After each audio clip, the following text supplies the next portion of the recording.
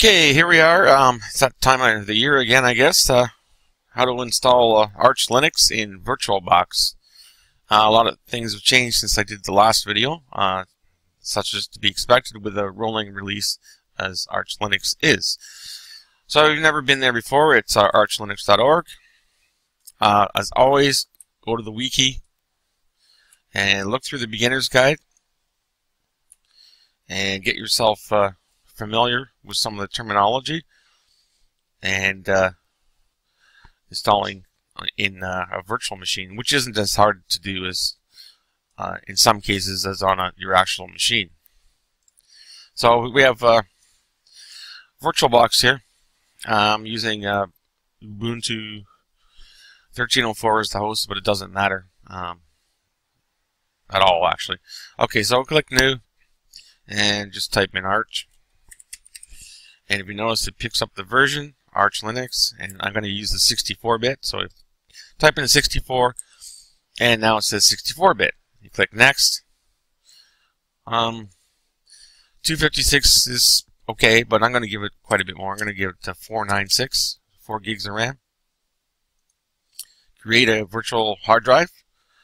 VirtualBox image, dynamic.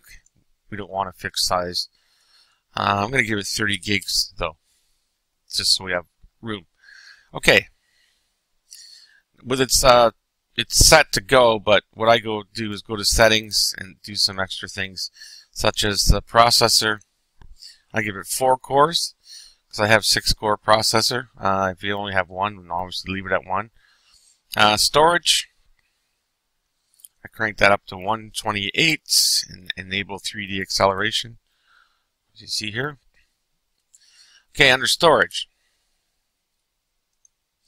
where it says controller IDE, and then where it says empty, go over to your right and you see a small disk icon.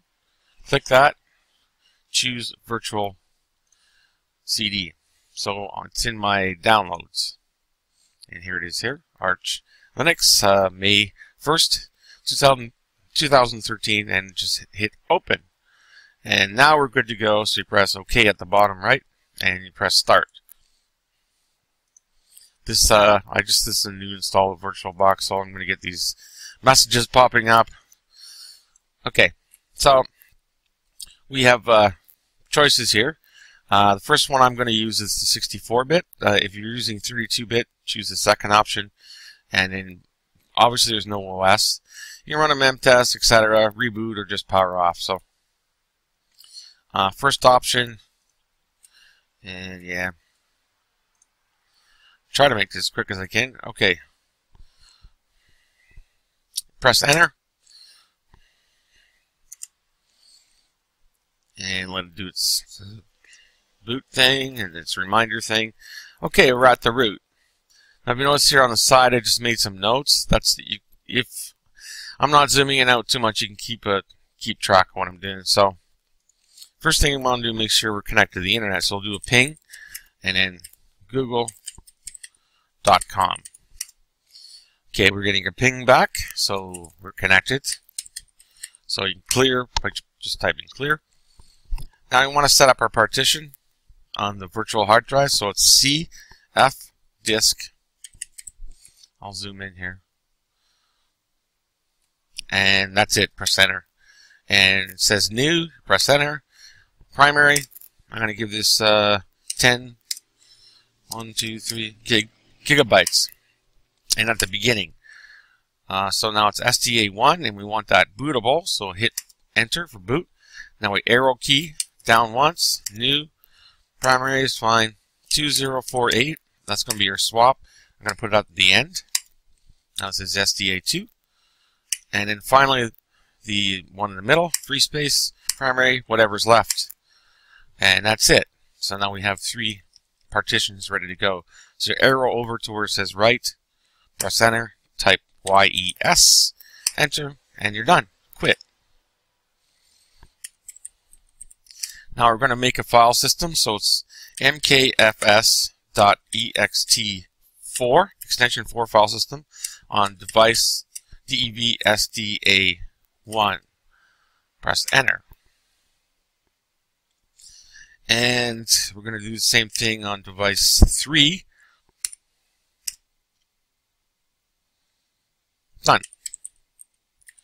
Now we're going to make a swap file. So mkswap, one word, dev sda2, and we'll turn the swap file on dev sda2 again. Good. So we've done this so far on this side. I'll bring this over if I can. It's going to let me. Now we're going to mount the device SDA1 onto mount. That's basically our root area. And then make a directory home, and then mount the home, and then we already made the swap file. Then we'll move on from there. So it's mount /dev sda1 space /mnt. Now we're going to make mkdir, make a directory from mount /home. Now we're going to mount dev /sda3 to mnt /home. We're done. Okay? So now we have our partitions made, our file system made, and the partitions mounted and ready to install Arch Linux. Now, Arch Linux relies on Pacman. That's the package manager where you install everything from. In Ubuntu, it's usually the sudo apt-get to install from command line. You also have a software center, the graphical interface, but primarily we use the command line to install stuff in Arch Linux. So to edit the mirror list, because there's a ton of countries, we just use a command line based text editor such as Nano, and we're going to edit a file in etc etsy pacman.d/mirrorlist. And as you can see, if I arrow key down, there's a ton of countries. So how do you sort this out? Well, you could leave it as it is, but just for optimization, you press Control key and W, and it says search now. So I'm going to search for a country, Canada. That is a country, by the way. And there it is there. And under server, you can see it here. You press Alt, and then on your keyboard the number 6, Alt 6, page all the way up to the beginning, just above the first entry, and press Control U. And then we just keep doing that. So I'll pause the video while I'm doing this, and I'll be back when this is done. Okay, once you finish editing, there was only 3 mirrors. Usually there's 4, but there's only 3. You just press Control X, and yes, you just type Y, and then right to that file name, mirror list, yes, and you just press enter, and now it's saved.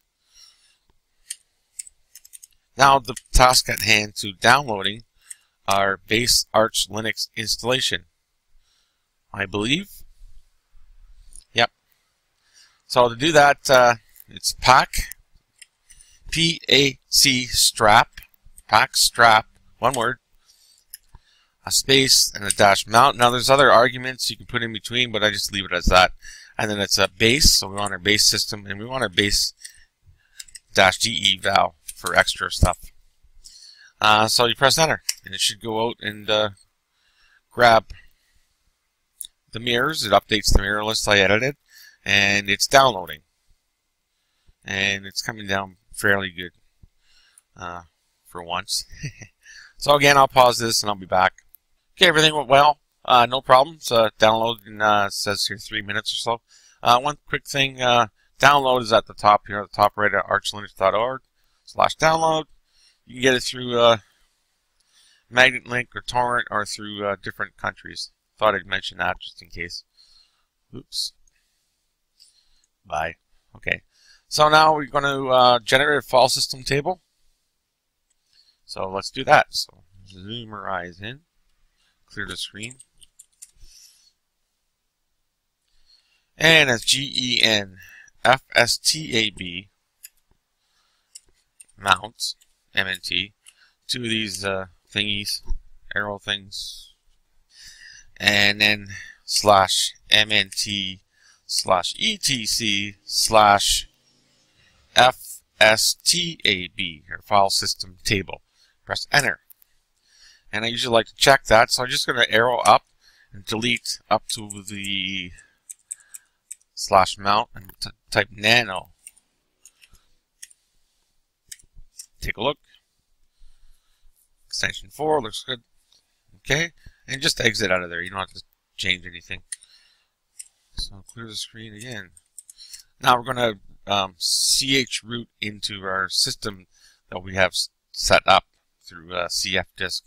So it's arch dash chroot space dash MNT. There we are. You can do an ls if you want, list. And first thing, password.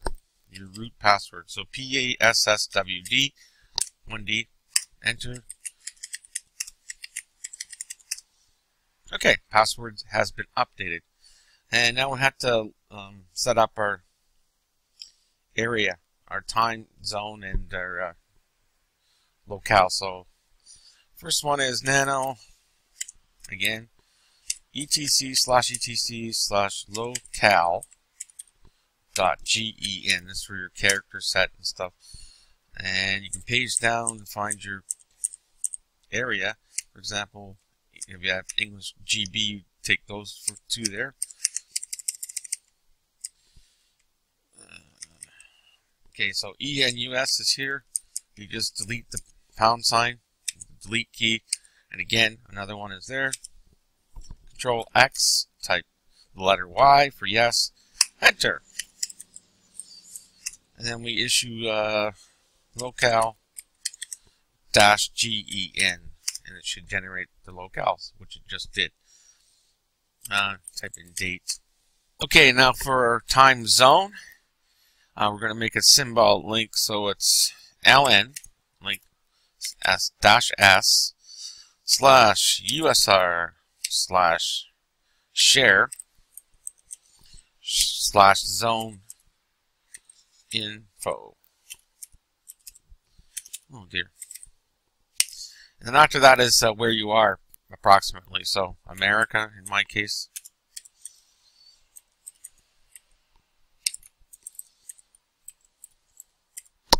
Those can be found in that directory. So if you actually change to that USR share zone info, change directory and take a look, ls lists out, you can see all the zones that you can type in.